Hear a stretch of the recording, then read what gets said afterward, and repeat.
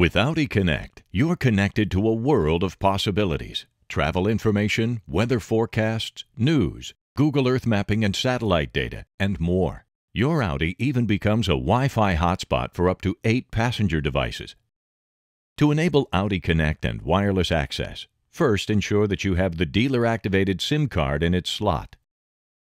With the vehicle stationary and the parking brake engaged, press the telephone function button.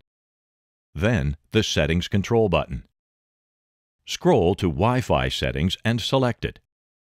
From the Wi-Fi settings menu, choose Wi-Fi active and ensure the connection is visible.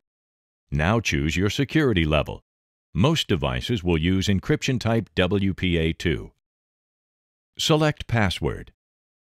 Using the control knob, create a password at least 8 characters long. It can be a combination of letters and numbers. Once entered, select OK.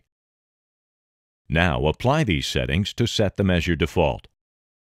Press the back button and choose Data Connection. In Setup Connection, select Without Request.